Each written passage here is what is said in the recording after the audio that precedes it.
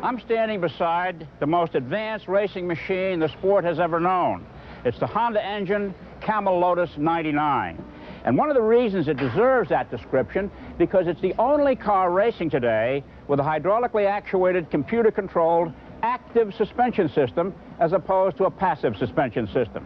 The heart of the system is this digital computer located underneath the driver's seat. If the computer is the brain of the system, then the eyes, ears, and sense of touch are sensors, 18 of them located at strategic suspension points, and a pair of pitot tubes on the nose that measure air coming in. The pitot tube is found on an airplane and tells the pilot how fast his plane is going through the air. At all four corners of the car, and we're here at the left rear now, is a hydraulic actuating strut with a control unit on top. After the computer has received all the information from the 18 sensors in the two pitot tubes, it tells each corner of the car whether it should be higher or lower.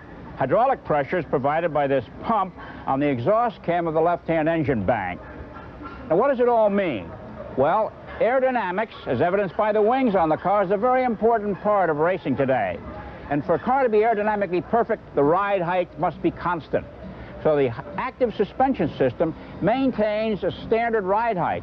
The car is going very fast down a straightaway, air rushing over the winds presses it too close to the ground. In slow corners, it's too far off the ground. The active suspension system corrects all that. Here's a very interesting demonstration provided through the courtesy of one of the Lotus team members who's blowing into the pitot tube to simulate the car going faster through the air. You can see what happens to the suspension as he does that. The computer monitors 87 parameters. In fact, on one lap of the Detroit Grand Prix course, 2.5 miles, the computer makes 100 million calculations. Will we see it on our pleasure cars in this country? They tell me to look for the 1990 Corvette.